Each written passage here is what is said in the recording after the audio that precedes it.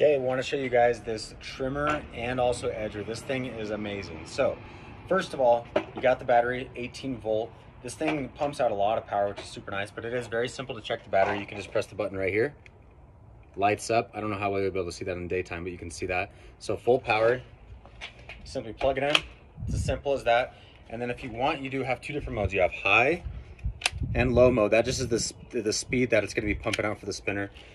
So this is on high. It's as simple as just squeezing this bottom trigger and then pulling in.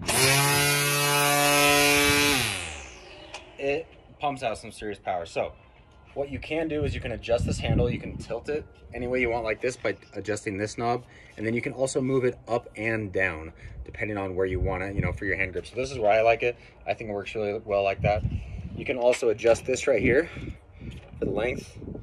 And then you do have the blade. So that's how it works. You can adjust this cutter so you can flip it in. So if you don't want your blade going too far out like that right there, you flip this blade in and then it would be sitting right there. So then instead of your blade being like that, or sorry, your cutter would probably be like, that long, you know what I mean? Very easy to clean this. Like, that's just dust for the most part.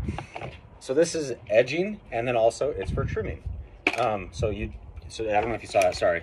You pull this right here and then it flips it around, locks in place. And now what you can do, so I'll back up, is you can roll it like this. So you can roll it for getting those edges, which is really nice. And then if you want to go back to trimming, you simply just flip this again.